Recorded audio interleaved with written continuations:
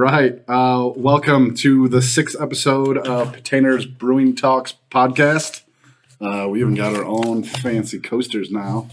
We're moving up in life. Yeah, great, isn't it? Yeah. I missed you. I haven't seen you in a while. Yeah, it's been a while. Yeah. We've both been busy. Yeah, I just came back from Germany for Brau Bevial, which was amazing. I think I added another keg to my 6-pack. Right. Had some great beer, a lot of Wiener Schnitzel.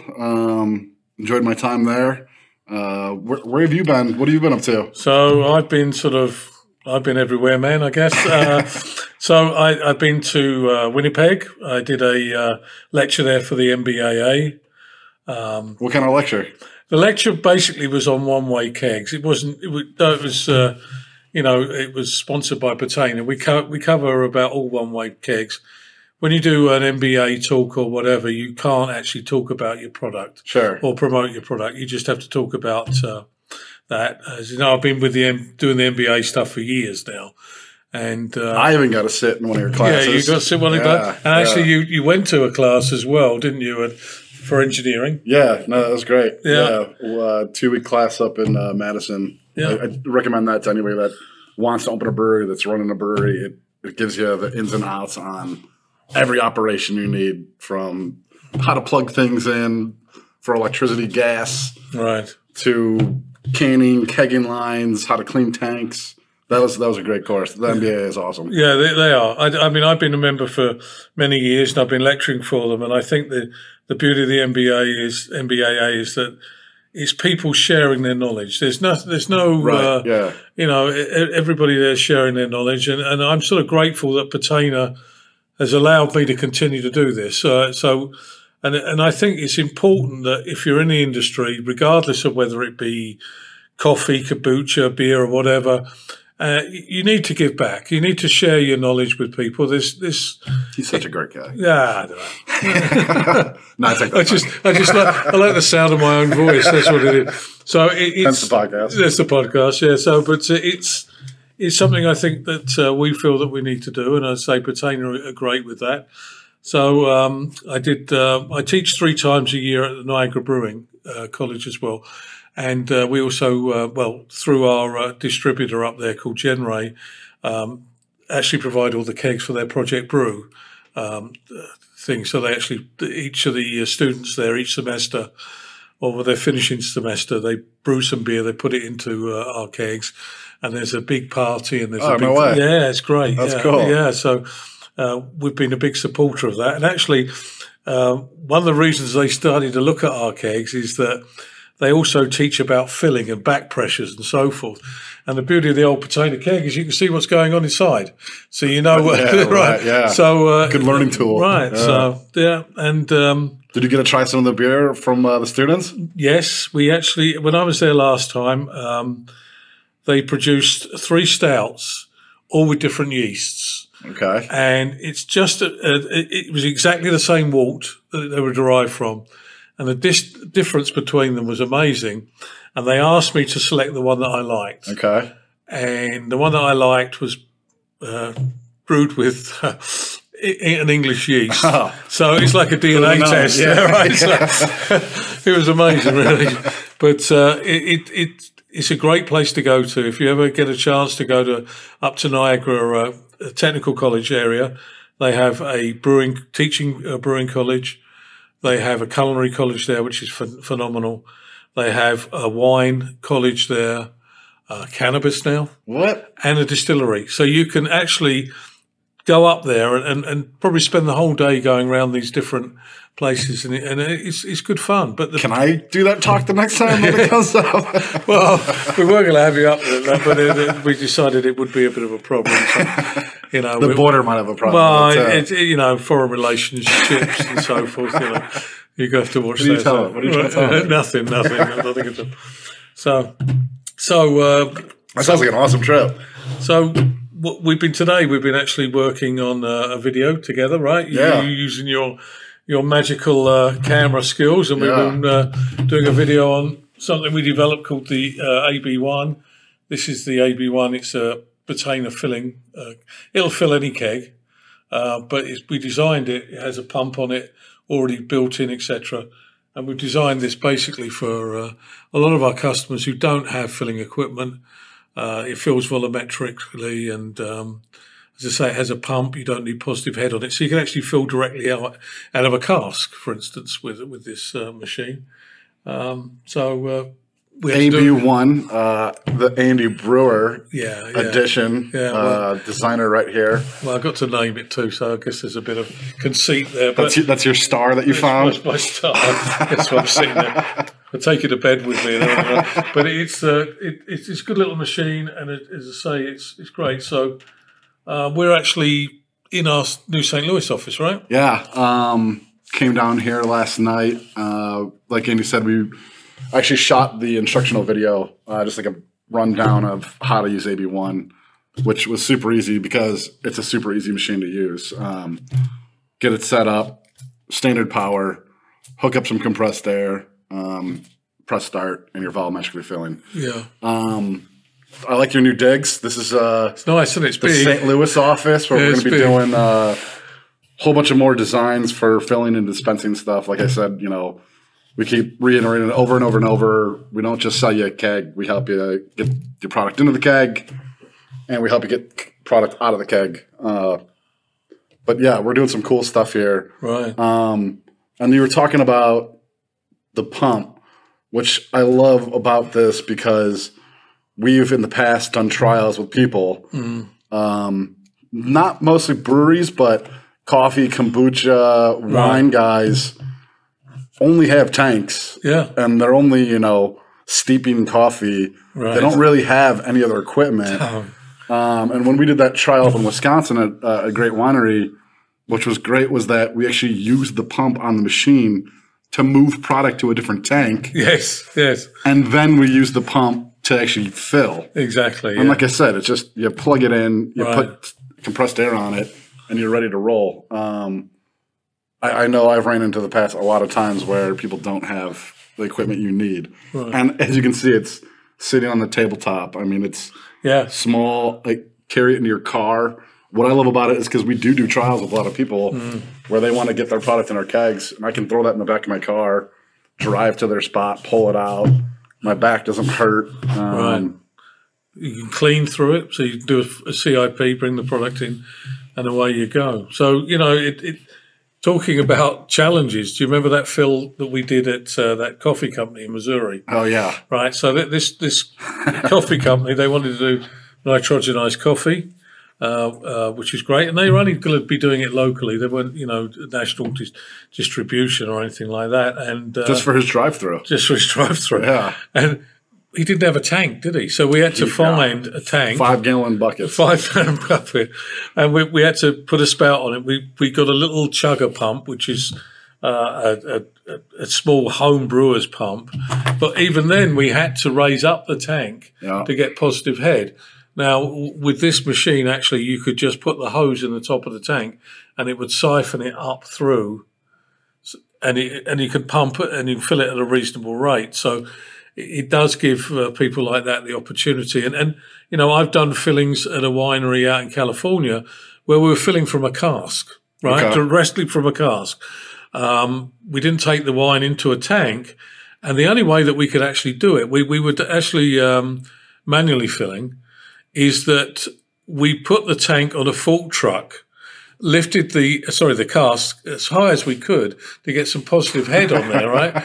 And you can't get a lot really on a fork truck. You guys are using the moon. Yeah, you're right. You're going all the way up. And, and then the guy literally had to siphon the liquid so that we could get a siphon on the thing. Well, with this, we could just put that into in the bung hole and just suck straight out of it. So it's good. That sounded really dirty. Yeah, indeed, yeah. I thought about that as I said it, and I realised what I said, but never mind. But so we're all about. I'm in a great position now with Petainer. They're giving me this leverage to sort of develop stuff.